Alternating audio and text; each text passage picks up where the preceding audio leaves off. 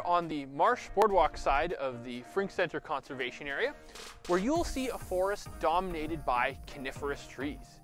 Coniferous trees are those that have needles instead of broad leaves and produce cones instead of seeds. To help you recognize some of the species that you'll find on your walk here, we're going to go and identify a few of the common coniferous trees at the Frink Center.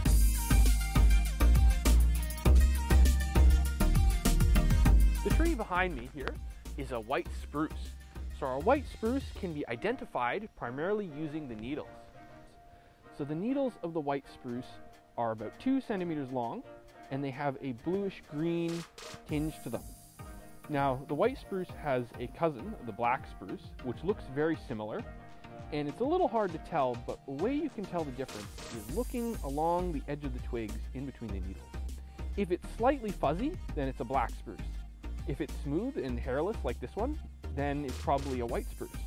The shape of the white spruce tends to be somewhat like a Christmas tree, as in it's a bit of a conical shape, but as it ages, it tends to become more of an even shape from top to bottom.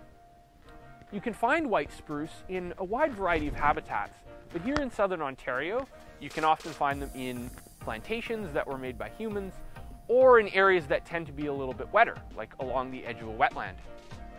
The bark of the white spruce tends to take on a scaly looking appearance as the tree ages. And often there's sap that leaks out from the side of the tree. This could be damage from broken branches, it could be perhaps from animals like a woodpecker, or even just from an infection. The tree right here is a balsam fir. So balsam firs look a little bit like spruce, but unlike spruce, the shape of the way their needles are arranged is a bit different. So on balsam fir, you can see that the needles tend to go kind of sideways and make even a little bit of an X shape.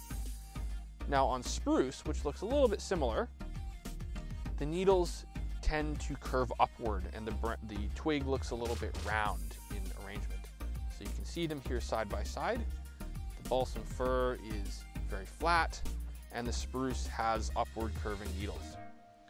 The needles on the balsam fir also tend to be more of a green, whereas the spruce has somewhat of a whitish or even a grayish tinge to it. This is a very young balsam fir, but as the tree ages, it will take on a very distinctive Christmas tree shaped form.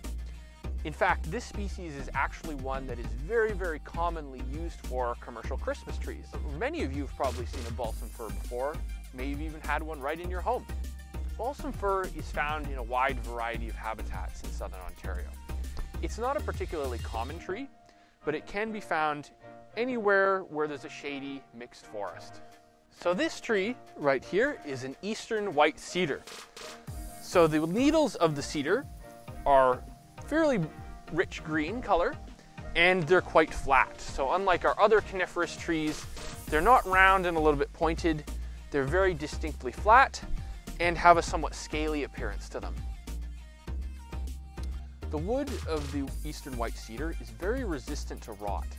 As a result, it has been used for things like cedar fences to mark the boundaries of properties and keep livestock in, as well as cedar shingles, which would go around things like houses and even lighthouses to protect them from the elements, because the cedar shingles would last a very long time and not rot. These are the cones on our eastern white cedar. They have these small, slightly winged seeds come out. These seeds are very, very light and they're very flat, so when they exit the cones, they can be dispersed quite far by the wind. They're also quite a popular source of food for some species of animals.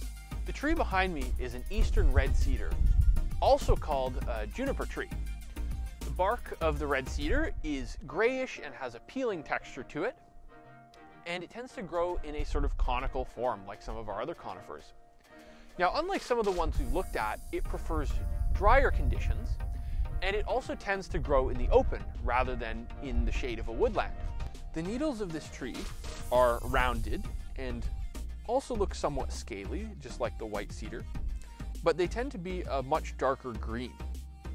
You'll also notice that, unlike some of the other conifers, its cones are almost berry-like and have a sort of bluish gray texture to them.